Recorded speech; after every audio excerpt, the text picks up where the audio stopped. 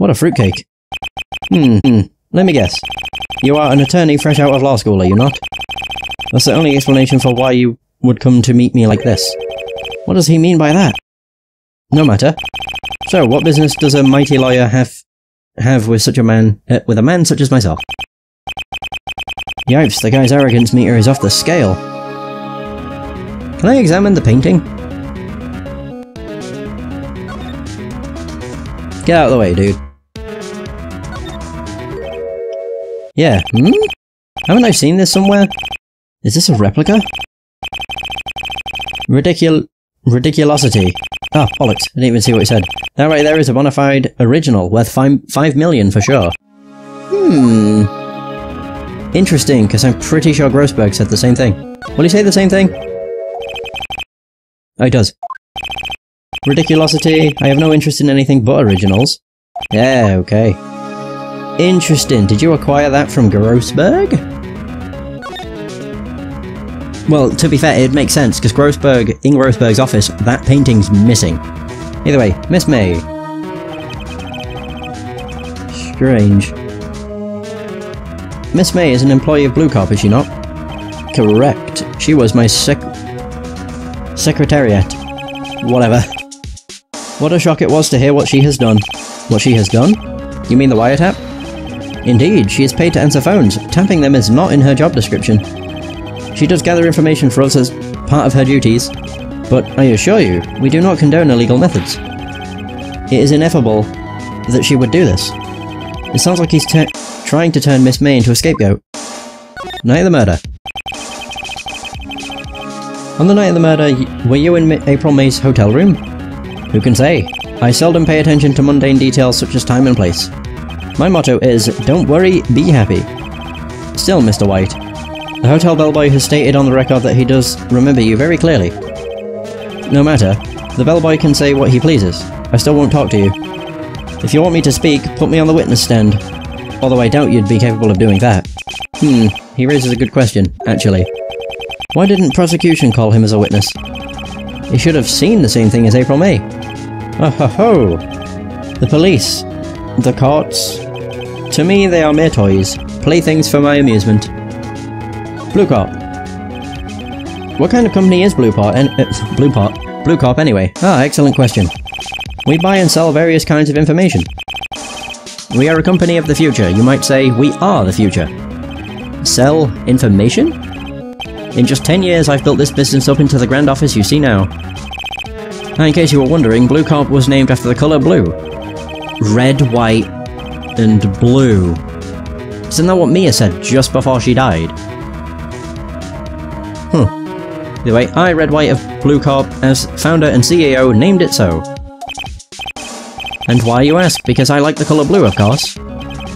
Fantabulistic, is it not? Yeah, sure. That painting. There's something that's been bothering me. Yes, what might that be? That big painting on the wall over there. It's gorgeous, I've seen it before. Where did you get it? I've seen it before. You know, I've actually seen that painting before. Oh? Just yesterday, actually. Your point being? My point is simple. Rather, my question is simple. Why is that painting hanging on your wall? Mr. Wrong, was it? Right. It appears you do not fully grasp your position here. I ask again, who are you? Huh? A lawyer? No, my feeble friend, a mere lawyer. Worth nothing. Zilch, zippo, nada. Just like that sorry excuse for an attorney, Grodyburger. What? Ugh. Oof. What happened? He punched me. Well, Mr. Lawyer, what will you do, eh? Charge me with assault? Charge away, I welcome it. For it is you who will be found guilty. What? Heed my exposition. The police, the courts, they all do my bidding. So you say. But I wonder, is that kind of control really possible? I don't expect you to understand. It is a world beyond your compensation, not comprehension. You came here from Grodyburgers, I presume. Miss Grossberg's? Yes. Then you must ask him, why is it that this painting of his hangs here? Perhaps then he will tell you. Perhaps he will explain how a man can live life purely for personal profit. Go now. Skedaddle. There is nothing more to discuss. Okay. Weird. Right, now we can go and see Grossberg, I suppose. Oh, he's here. Grossberg! Huh? I don't think he's noticed me standing here. Maybe I should clear my throat. Ahem. Jump in Jehoshaphat. Oh, you. What's wrong? You look so pensive, like an old man at the end of his days. Hmm? I'm not senile yet. I'm just thinking about this whole mess. Something's really bothering him, that much is clear. Okay, I'll just talk to him, I guess. Today's trial. So, you came to see the trial? Yes, I did. Something was bothering me all last night, you see. Couldn't get a wink of sleep. Really? What was that? Well, you see, it's just Mia's sister. That poor girl. My boy, I owe you many thanks, truly. I don't know what I would have done if things had gone poorly for the girl. Your refusal? I asked before, but why did you refuse her request for defense? I think I have a right to know. A right, Mr. Wright? No, I'm sorry. It's just I need more time to think about it, my boy. He does seem troubled about something. I'm starting to have a feeling I know what it is. Mr. White. So, I paid Blue Cop a visit. Oh, I see. Mr. Grossberg. I have to admit, something has been bothering me. Oh, what is it? Well, out with it, my boy. You see, it's just...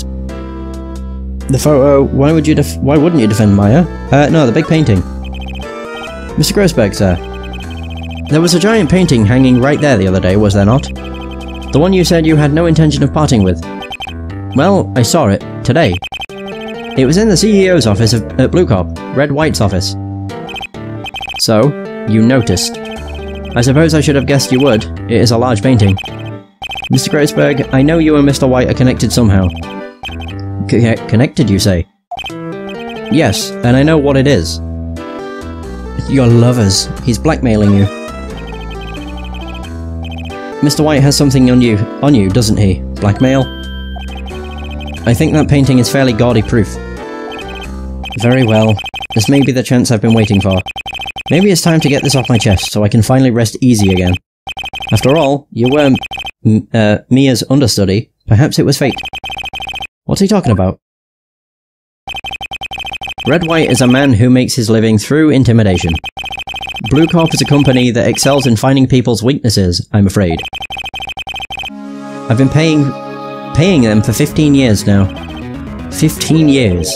All because of the DL6 incident, as you may have guessed. The name on the back of those photographs. As you suspected, I could not stand in defense of Maya because of this. White would have destroyed me if I did. So that's the connection. It's hard for me to tell you this, my boy, but arresting Red White will be nigh on impossible. Impossible? Why? He has information on everyone. It gives him an iron grip. He owns judges, attorneys, prosecutors, police, and politicians. What? They are bound, unable to do harm to themselves. And therefore, to him. Don't look at me like that. What you see is nothing more than the weight of many years. The DL6 incident. What is the DL6 incident? DL6 is nothing more than the sorting code the police gave the case. It was 15 years ago now. I received a request from a medium, a spirit medium. A medium? Her name was Misty Faye. Faye? Indeed. She was Mia's mother. She had been investigating a murder at the bequest of the police. And she failed. As a result, the police called her a fraud. This is what Maya was talking about the other day. I did all I could for her, and in the end, cleared her of wrongdoing. That murder case, however, remains unsolved to this day. That case is the DL6 incident. Reason for blackmail. But why were you blackmailed over this, Mr. Grossberg? The DL6 incident was top secret at the time. It made sense. The police didn't want people to know they were using a medium. They couldn't let people know. But one person found out. I told him. You told White? He offered me riches. It is an embarrassment to me now. Because I talked, the police were mocked far and wide. In secret, they began looking for the one who sold them out. Of course, White heard about it, and then he came to me. Only this time, the offer was blackmail. I see. White controls the law of this country as he sees fit. Yet if you would still challenge him, have a close look at Mia's office. Mia's office? She followed his every move for years. She may have recorded something of what she found. Okay, so I guess we're done here. Hot damn. Yeah, we're going to Fay & Co. Law offices. It's funny, looking at this room. It seems so normal. Hard to imagine a murder took place here. Mr. Grossberg said there would be clues. Maybe I should have another look. All I can do is examine, so... You know...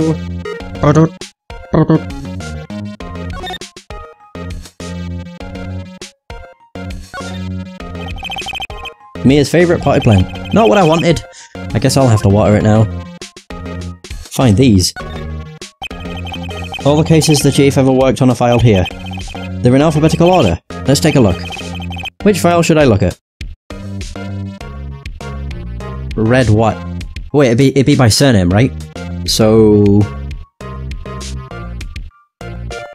Or would it? Screw it, go for this. Let's see if there's a record in this file that catches my eye. A, B, F, Misty Fay. That's Mia and Maya's mother. Should I take a look? Sure. I have tarnished the Fay name, leaving only these words, my mother vanished. I was determined to find the ones who had made my mother blame herself in this way. Using the ESP that runs in my family, I held an audience with the dead.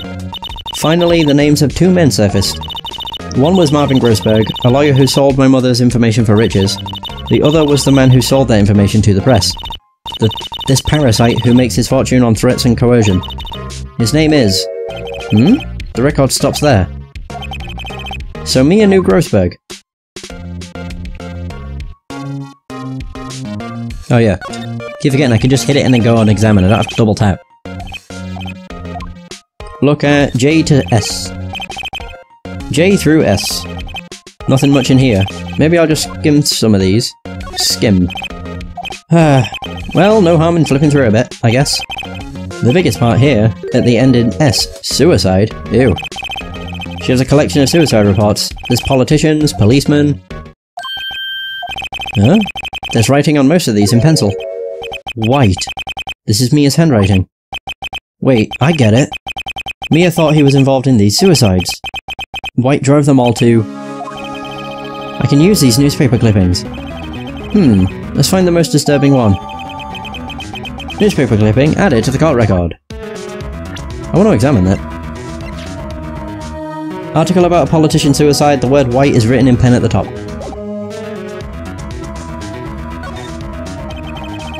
Should I check Mia's files once more? Check 'em! Which file to check? T to Z. T, U, I know, W. White.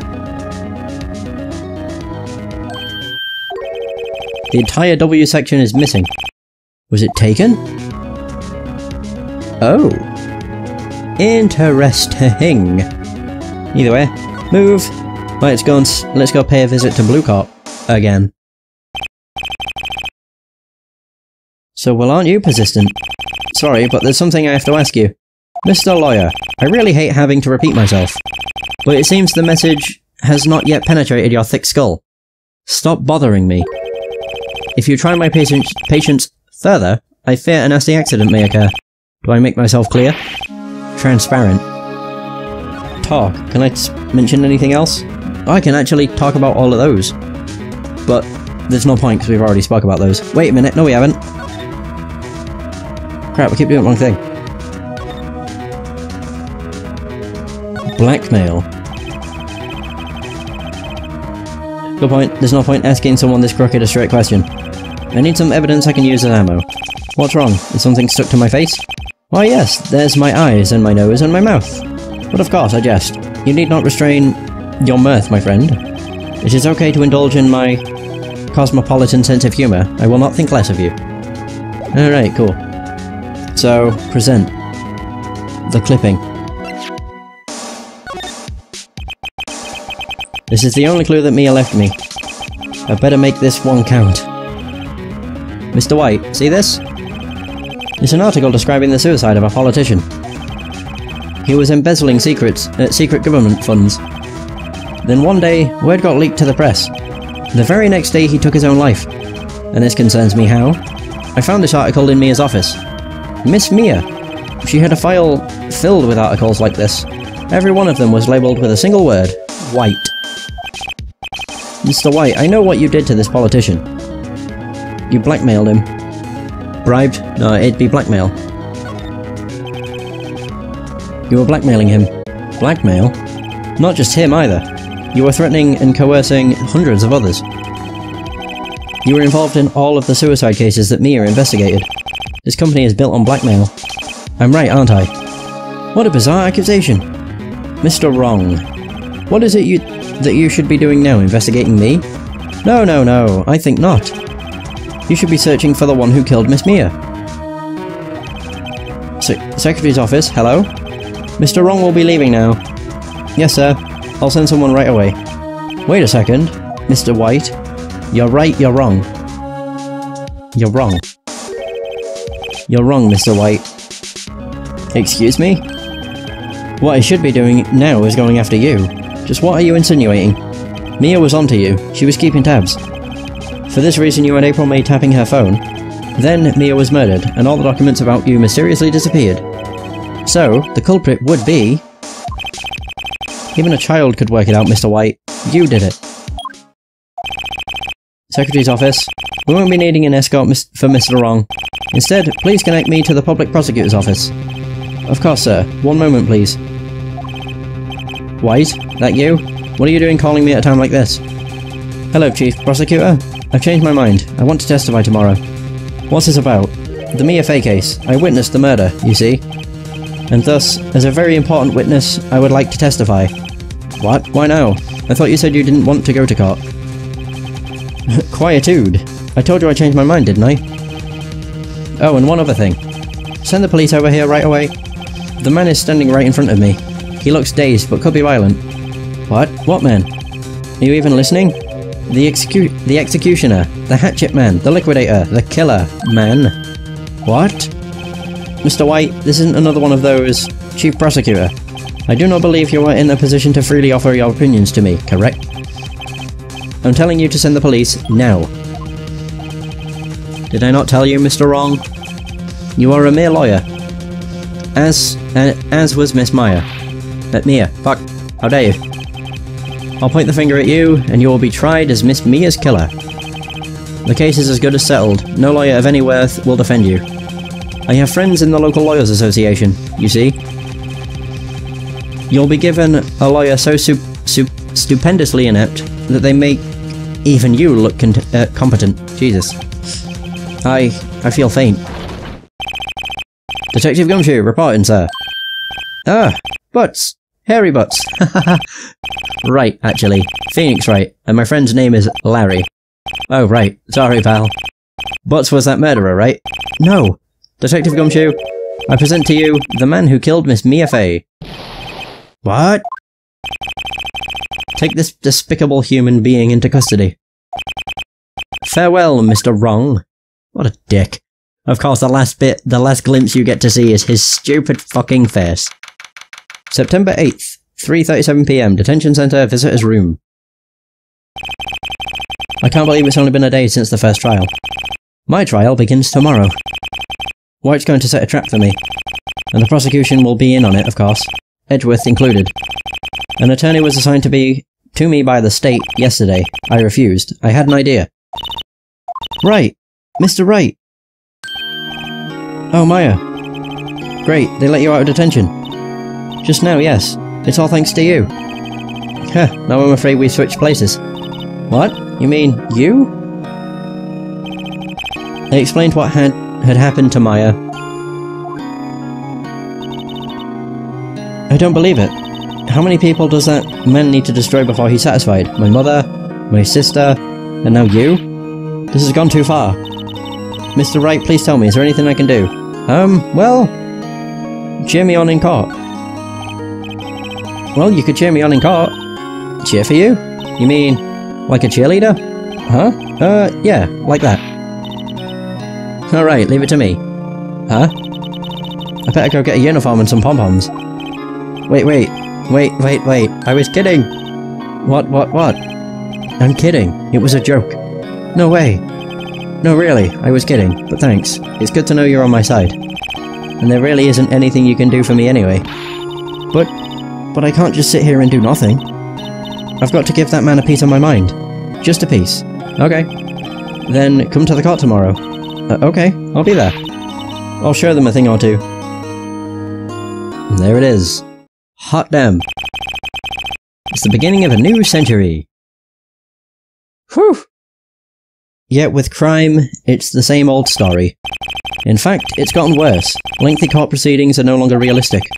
Beginning a few years ago, a limit of 3 days was put on initial court trials. Almost all finish in a day.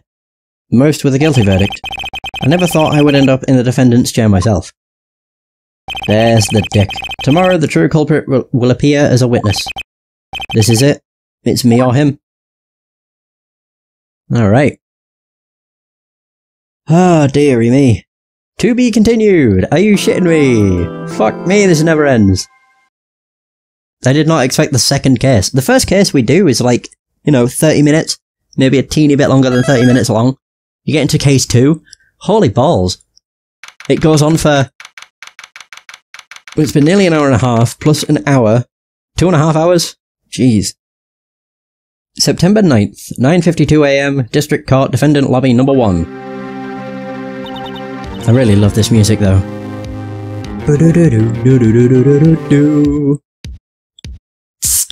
Oh, it's so good. Well, I guess this is it. Yeah. One way or another, this case gets decided today. But for Phoenix, look. Edgeworth. I received a call from the public prosecutor's office yesterday. He told me that whatever Mr. White says today, it will be the absolute truth.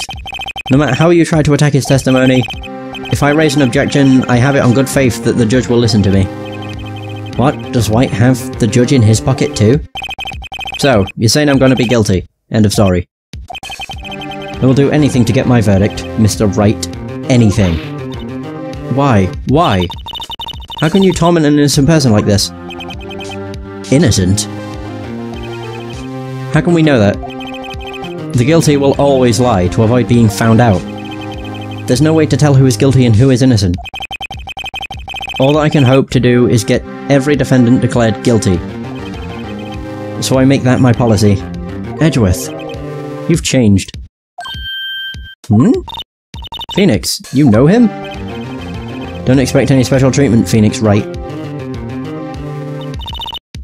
Phoenix? Well, court will be opening for session soon. What? But wait. Your defense attorney isn't even here yet. He's not... I'll be defending myself. What? Okay, let's do this.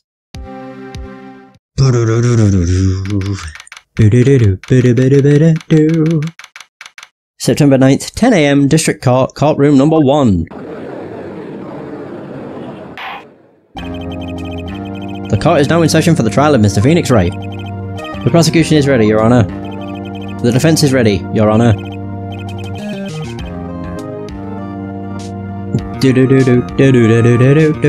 Mr. Wright, are you sure you're up to doing this? Yes, Your Honour. I will be defending myself. Understood. Very well, Mr. Edgeworth. Your opening statement, please. As the details of the event are already quite clear to the court, today we will hear the testimony of another witness to the defendant's crime. I see. The prosecution may call it witness. That went far too smoothly. Why didn't the judge ask Edgeworth why his witness didn't testify before?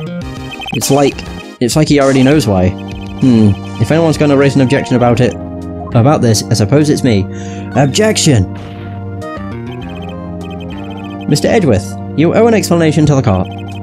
Why didn't this witness testify in the trial against Miss Maya Fey? I'm ever so sorry. Mr. White is a busy man, and besides, at the time, I thought that Miss May's opinion was all that would be needed. Again, my sincerest apologies to the court. Shit. Excellent, Mr. Edgeworth. I appreciate your demeanour. Of course. Fucking bow. Screw you. Great, he gets to show off, and I get nowhere. I would like to call Mr. Red White to the stand. God, I hate him.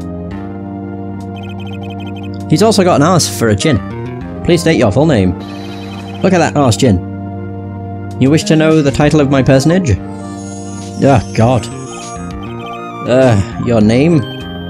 Yes, that is what I said. Oh dear, do my locutions confuse? I don't know half these words he's saying. Name. These two are great together. My name is Red White, but my friends call me Blanco Nino. I am the CEO, or to use a more common term, the president of Blue Corp. Did you know the victim, Miss Maya Fay? Mia Fay? Fuck me. That would be a negatory. No, I did not. You were at the Gatewater Hotel the night of the murder? Correct. And you witnessed the murder from there. Ahem. Why tell you what you already know? Very well, Mr. White. You may begin with your testimony. If I can't rip this guy's testimony apart, I'm done for. Why do I always feel like it's the end of the world, and I'm the last man standing? Ho ho ho! Oh, God. I hope you have made your peace with God, Mr. Lawyer. Wow, he really just want to just end us. Let him have it, Phoenix. The witness's account. Right, let's do this. Let's see, it was about 9, I believe. Continue. I was quietly that's reading to you some papers by the window. Then I heard a bedlam coming from outside. Surprised, I turned to look at the building across the way. It was then I saw him, a spiky-haired man attacking a woman with long hair. Needless to say, that man was none other than you, Mr. Lawyer. I called Miss May over at once. She too was flabbergasted, of course. The victim, she ran away, but you gave chase.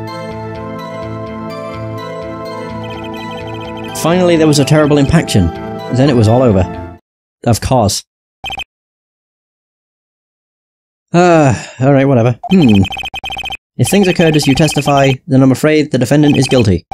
Very well, defendant. Mr. Wright. Your cross-examination. Yes, Your Honor. It's like, we know we didn't kill her, like, what the fuck? Alright.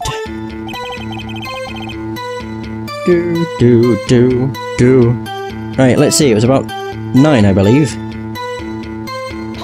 I'm just gonna press everything. How do you know what time it was? Because I am always absolutely perfect, you know? No, you're not getting away with that. You are so mistrusting, Mr. Lawyer. So, what was the proper term for secretary again? Anyway, Miss May ordered room service for 9 o'clock. It happened soon after the room service arrived. That's what Miss May said too. Alright, hold back. Don't see anything to gain by attacking him on this point any further. Okay, what were you doing at that time? It was perusifying. Fuck off. Hold it! By window, you mean the one directly across from the Fay & Co. law office? Correct. That is the only window, you see. And there you were reading. Papers? Correct. The Gateway is a businessman's hotel, and I am a busy man who had business to do. Then I had heard a bedlam coming from outside. A bedlam? It must have been when you attacked, I assume. We see. Continue. Surprised I turned to look at the building across the way. I'm just quite literally pressing him on everything. So you were reading your papers until you heard that sound? But of course. I am no snoop. Peeping out of windows at night. No snoop? Yeah, right. You've made a career out of snooping. It was then I saw him, a spiky-haired man attacking a woman with long hair. Spiky-haired. That man was none other than you. Are you sure it was me? What you just said directly conflicts with Miss May's testimony. Miss May clearly stated that the assailant looked like a girl. I've always been proud of my eyesight, Mr. Lawyer. Just what is your eyesight? 20. Counting both eyes, 40. 40? Don't add them together. I think the witness is trying to say his eyesight is good. Hey, whose side is the judge on anyway? What did you do then? I called Miss May over at once. She too was surprised, of course. Right, okay. What was Miss May doing at that time? She had just finished watching a soap opera on the TV and was weeping openly. Did you know she had been tapping the Fay office phone? Whoa! That is a different case entirely. Irrelevant, that has nothing to do with the case at hand. That's what I thought I was going to say.